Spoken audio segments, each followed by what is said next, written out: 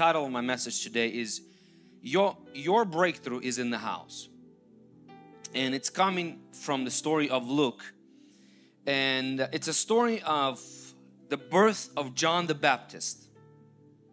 And I want to take his story and kind of break it down into 4 simple things if we get to the 4th one, but 3 for sure. I want us to take those lessons and equip you and encourage you and inspire you to live, be, and serve in the house of God. Amen. Story comes from Luke chapter 1 verses from 5 through 15. I'm not going to read all of it. I'm just going to pick and choose my verses. In verse 6 there's this: Zechariah and Elizabeth were righteous in God's eyes, carefully to obey all the Lord's commandments and regulations. They had no children because Elizabeth wasn't able to conceive, and they were both very old. Verse 8, and Zechariah was serving God in the temple, as it was his duty that week. There are things that we go through in life that cause us reproach, and that's what this family was experiencing. And point number 1 is that you can be righteous but in reproach. You can be righteous but in reproach. You can be Christian, you can be filled with the Holy Ghost, you can be saved, you can be serving God, but there are areas in your life that are in reproach. Meaning there are areas in your life that are struggling. There are areas in your life that you don't see them working out. There are areas in your life that are afflicted. We see Apostle Paul, Bible says that, we see from the Bible that Apostle Paul, he was committed to the gospel of Jesus. He was really committed to the gospel of Jesus Christ and spreading the gospel and preaching and serving the Lord, to the point that he chose not to be married so that he can more effectively be committed to spreading the gospel. I mean, that's a serious commitment. And we learn from the life of Apostle Paul that even he had a thorn in his flesh. He had an area in his life where he was afflicted. So it is possible to serve God, to love God, and even walk righteously in His ways, to do all the things that you should do as a Christian. Now, we're not talking about perfection, because perfection eludes us all. We are to strive for perfection, but we will never reach perfection until we are perfected in His image in the afterlife. But you can do all things right, but yet have certain things in your life, certain area in your life that is defeated, certain area in your life that is a struggle, certain area that for other people comes naturally, but for you, you have to fight for it. You have to fight through it, and sometimes every day. See, childbearing is mostly a natural phenomena for a woman, but for Elizabeth, Bible says she wasn't able to have a child. And it's sometimes probably most disheartening thing to find yourself in a situation where things for others come easy, but you have to fight for it. You have to wrestle just to make it.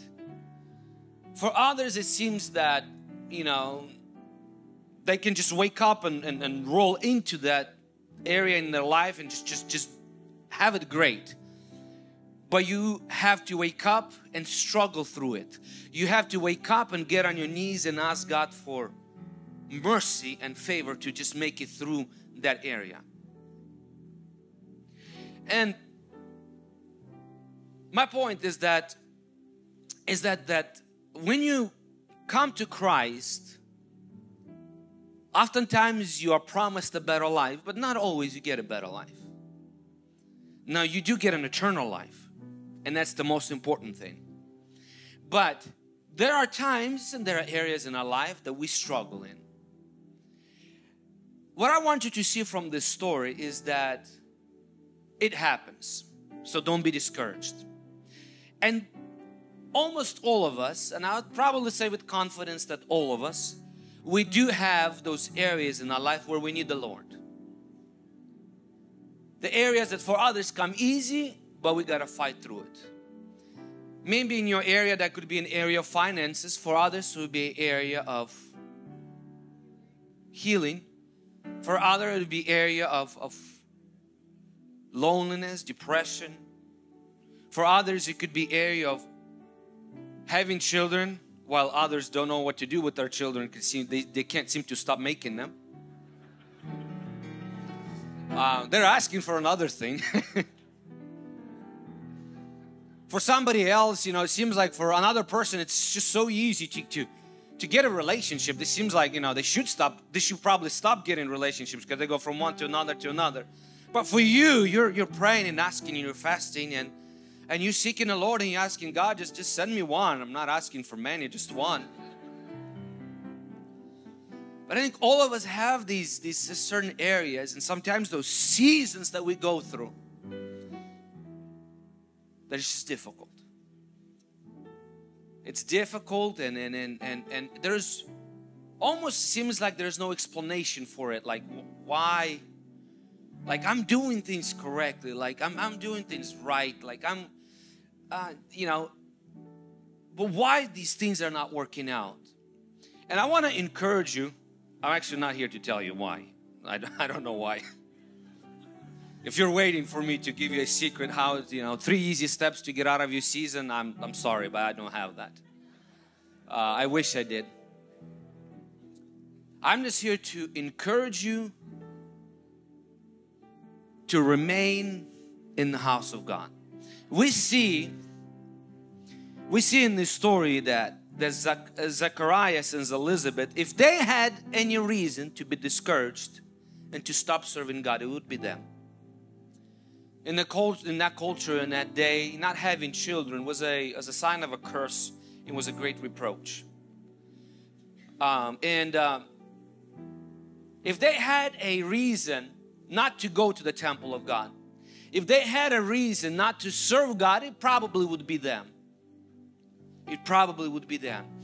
But they chose to stay in the house of God, and they chose to serve in the house of God in spite of their affliction. They chose to minister to people because that's what the priests are. That's their job. Their job is they serve God and they minister to people.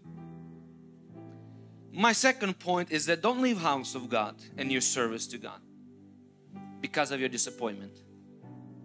There are two types of people.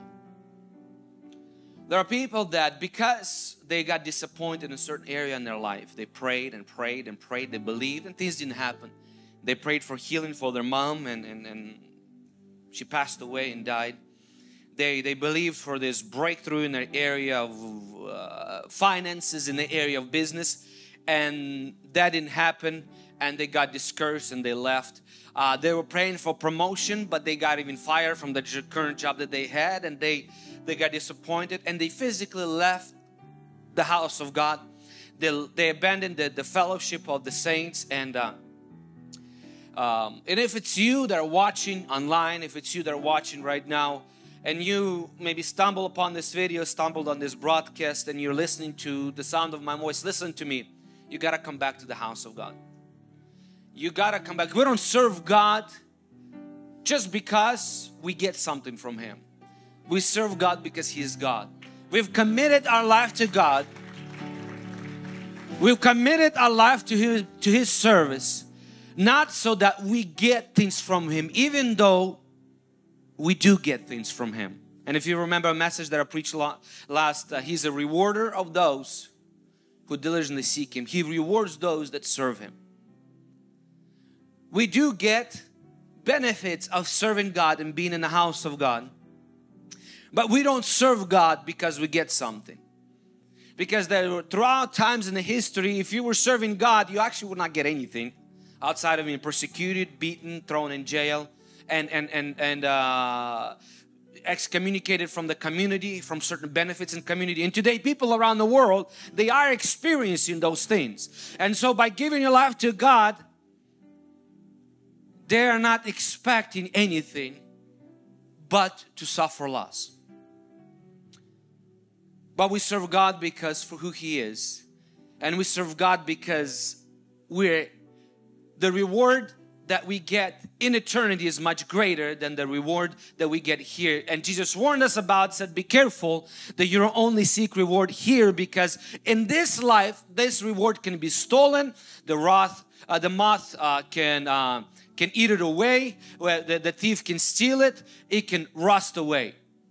But our sight is set on the things above. It's set on eternity, because at the end of the day, we will spend more time there than we will spend here. Okay? If you left God, if you left God's house, maybe you came here today and then you're kind of still on the fence. I want to encourage you, come back to God. Come back. What I mean by coming back to God, come back to His house. Come back to His servant. But there's another category of people here, and those that are watching, is that you maybe did not leave the house of God physically, or did not abandon your calling in your service to God physically, but you have done so emotionally. And I've found myself in the past, in this state or in this season, when you believe for something, when you believe for that business to take off, or that to receive that contract, and things did not work out, and you went bankrupt, you lost the house, you lost your income or whatever it is, you were believing for this, for that, you were believing for certain thing in your life, you were believing for certain breakthrough in your life, you were believing for healing, and it didn't come, or it's not even there yet. And emotionally, while you're still healed physically, but emotionally, what we call it, you got burnt out, you got exhausted, you left the service to God while physically you still remained in the house of God. I want to encourage you, and I want to stir you up today as well this morning. Listen, God sees you. God sees your service. God sees your commitment, and God sees your problem. And I'm not saying that after this message your problem would get solved. I don't know. But what I'm saying is that you have to serve God despite of your affliction. You have to serve God despite of your sickness. You have to serve God despite of your setbacks and disappointments. You have to serve God despite of the fact that your family still hasn't gotten saved. Your son is still, your son and your daughters are still hooked on drugs. They still don't serve God. They're still not with you at church. You still have to, continually and to serve God with your passion, with all of your heart, because He's still God and your story is still not over. He's still God and your story is not yet over. Your breakthrough is in the house of God. Your healing is in the house of God. Your blessing is in the service to God. We see that in verse 7, it says that she wasn't able.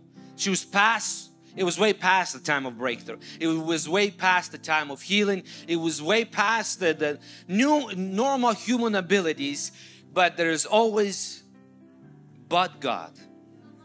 There's always, every time God is involved in your story, every time God is involved in your life, there's never an expiration for God's doing.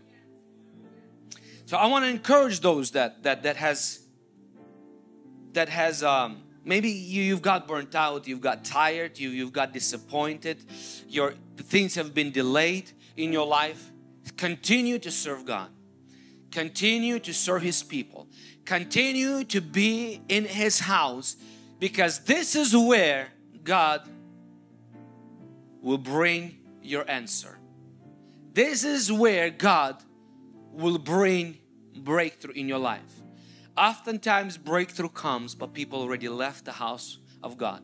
Oftentimes breakthrough comes, but people already left the place of the place of waiting and expectation emotionally, and they're not able to seize the moment.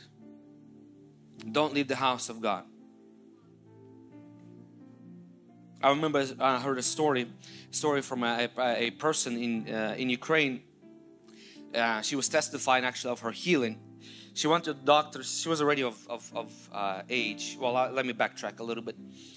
This person, yes, she went to the doctors, and she was discovered that she's in a late stage of cancer, third or fourth stage of cancer, and they gave her just a few months to live at best.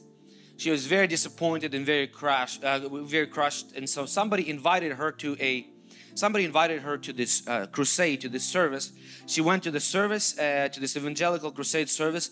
She got saved and she gave her life to Jesus, and she just fell in love with Jesus. And she was happy that she would be going home soon.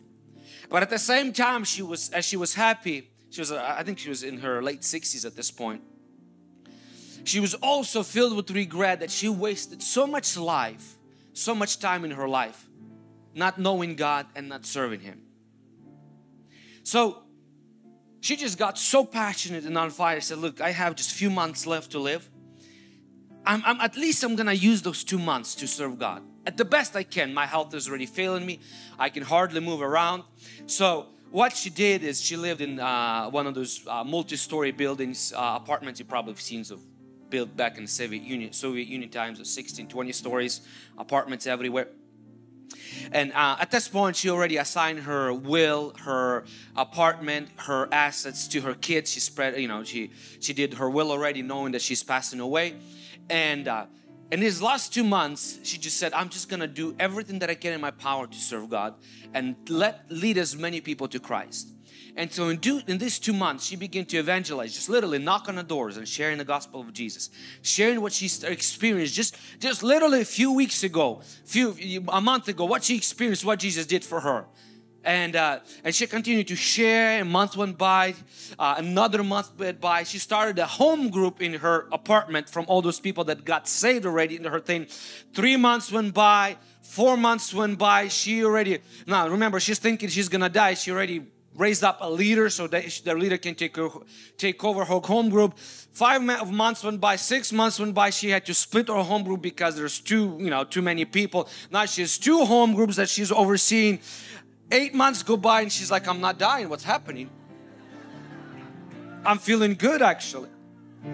Now remember, doctors already discharged her, pretty much telling her, you got to go and make your things with your family and pretty much spend last moments with your family and die. That was it. That's all they could do. So she decided to go back to her doctors and said, listen, supposed to die 6 months ago, like what's going on? And doctors examined her, took her blood work, sent her to all these things, and after a while they came back and they said, listen, like we don't know what's happening, but you are recovering. There's still a bit of trace of cancer in your life, but you are doing significantly better. Whatever you're doing, keep doing. So she continued on serving God, continued on spreading the gospel in her old age, late 60s. Became a leader of multiple home groups. And eventually she was completely cured and healed, and she lives till this day.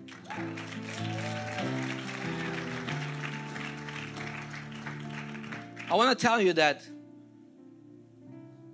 don't wait till you get to that place where you are point of no return and say, wasted all my life, should have served God.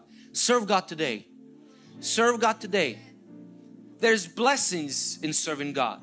There's things that you will tap into that otherwise you will not be able to get. There are things that you'll be able to receive from the Lord that otherwise you will not be able to get. Don't leave the house of God despite of your reproach. Don't leave the service to God despite of your reproach. Because I want to tell you something that we read in Elizabeth and Zechariah's story is that we read down the verse that everybody heard of the miracle that they received.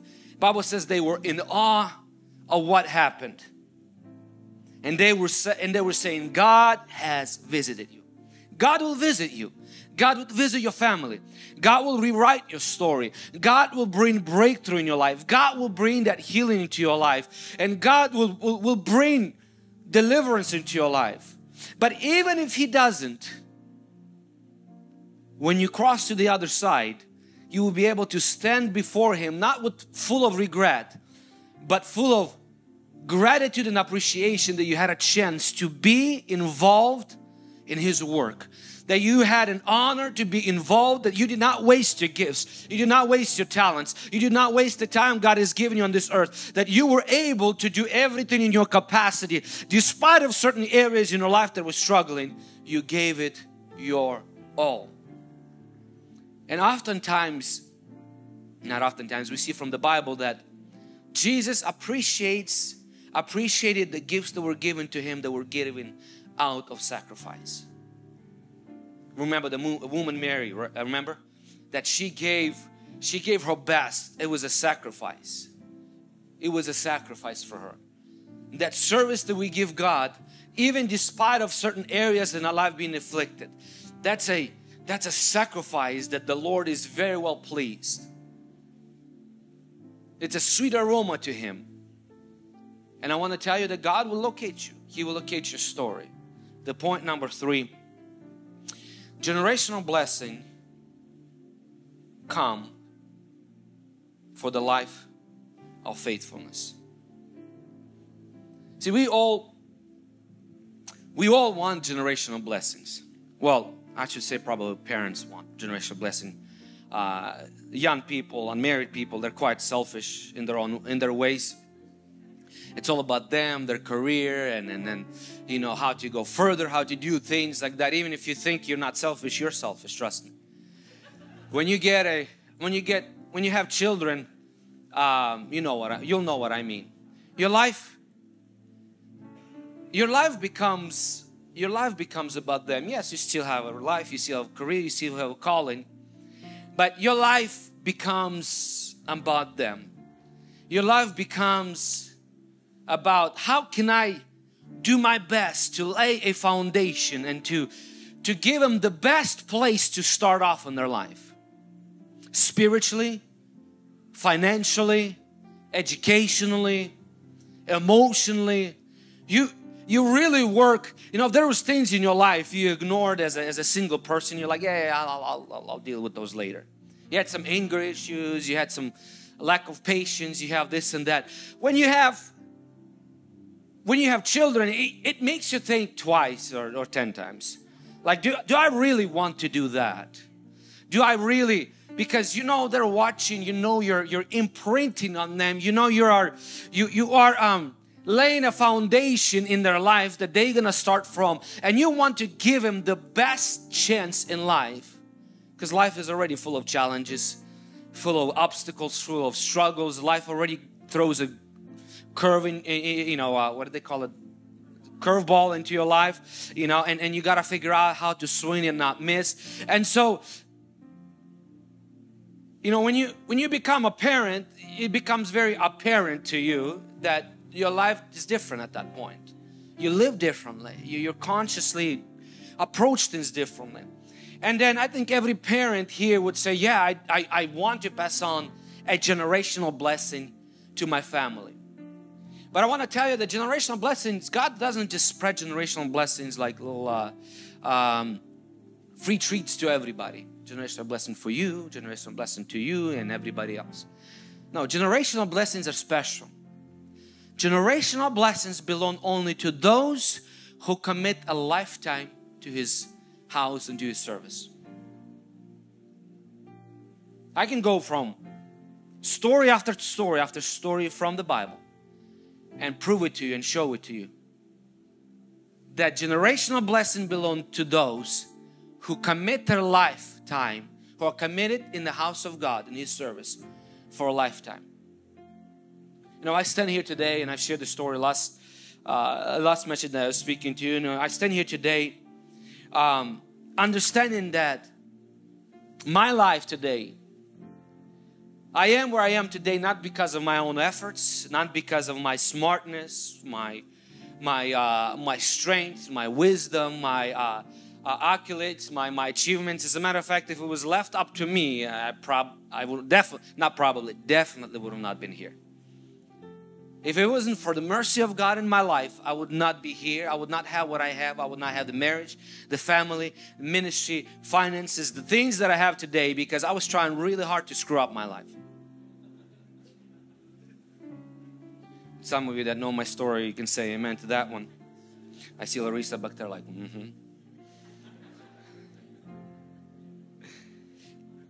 Listen, my life, I understand that I stand on the shoulders of my parents and their lifelong commitment to serve God.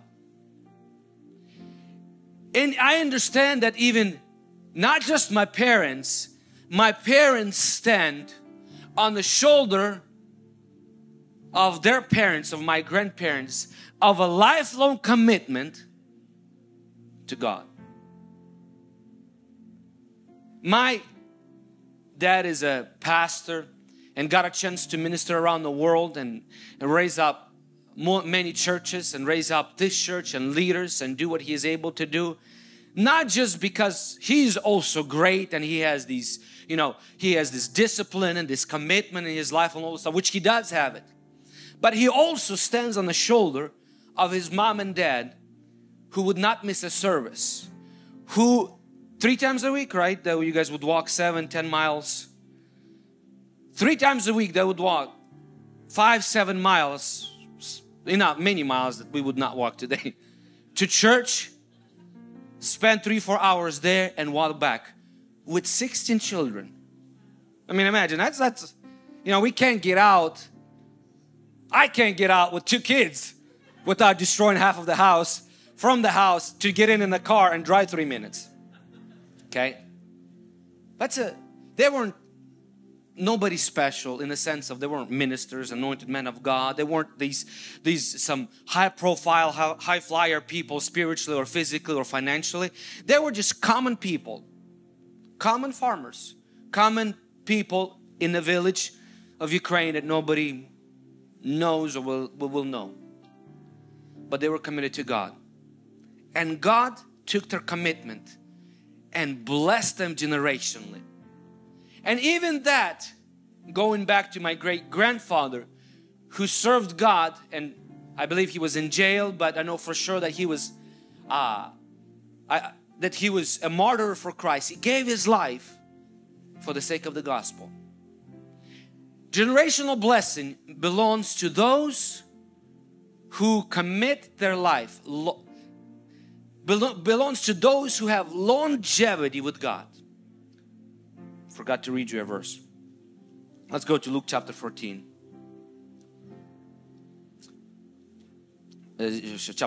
Chapter 1. Verse 13 says this. But the angel said, "Don't be afraid, Zacharias. God has heard your prayer. Your wife Elizabeth will give you a son." Go to verse 15.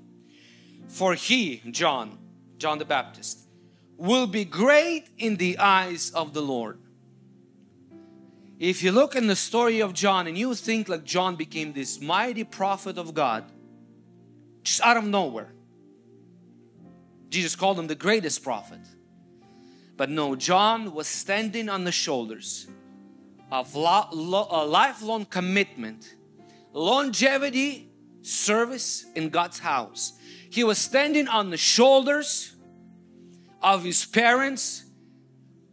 We actually don't even see anything special about his parents that stood out to be that they were maybe some kind of a high priest or they were anything special. The Bible says that it was his turn to serve in the house of God. So he was amongst many other priests. It doesn't say that he was a high priest or anything of that sort. He was just a common priest. He was of Aaron's tribe. And so that was his way of serving God. So was his Elizabeth. And he was just doing this week in, week out, month in, month out, a year in, year out. Just committed to the lot that was thrown in his life. But he was faithful in it. I want to encourage you today, especially those of you parents and those of you that are not parents, you will be. Remember this. If you want to pass on a generational blessing in your life, you got to stay committed to God through a long time, through your lifetime. We look in the story of David. God has blessed Solomon greatly. I mean, wisdom. We're talking about riches, fame. I mean, all of those great things. You would think that this was because of Solomon. No, it wasn't. God actually clearly said, because of your father David. As a matter of fact, if you read after Solomon and next, I don't know, probably a dozen of kings, or don't quote me on the number, even when they screwed up, God, Bible says, God showed them mercy because of their father David. Generational blessing. Listen, I want to encourage you today. If nothing else changes in your life, in your personal life, remember, you're laying a foundation for a generational blessing. Come on, come on, come on.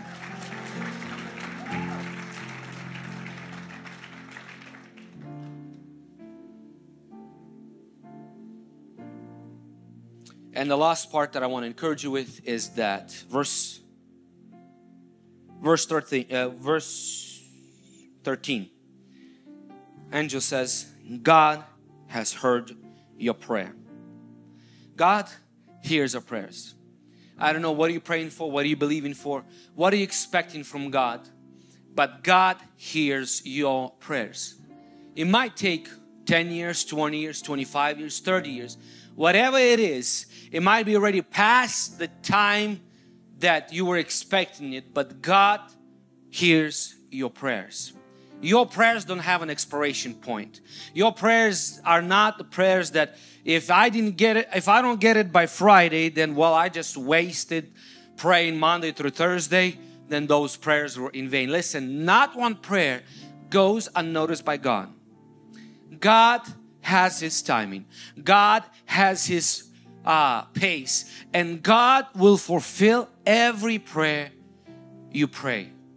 God will make things, prayer will make things that were unable, things that you were not able to do, make it become able. God will make things that you weren't able to accomplish, He will make you be able to accomplish them. God has His speed. God has His grace. And even if it's past the time that you think you should have had this, that, or the other, listen, when God does something, it will propel you and you will recover even those years that you thought you were lost. You will have great miracle. Listen, if you have experiencing delay in your life, it's not when you will receive your miracle, it's not just going to be a miracle, it's going to be a grand miracle. It's going to be a miracle that everybody around you will know that God has visited you. It's going to be a miracle that the Bible says that people were in awe of the Lord's doing in their life.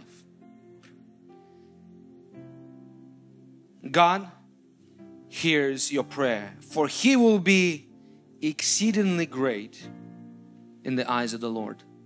That's going to be your answer. It will be great. It's not going to be just good. It's not going to be just okay. It will be great. The longer it's delayed, the more it's cooking. Amen. God has His perfect timing.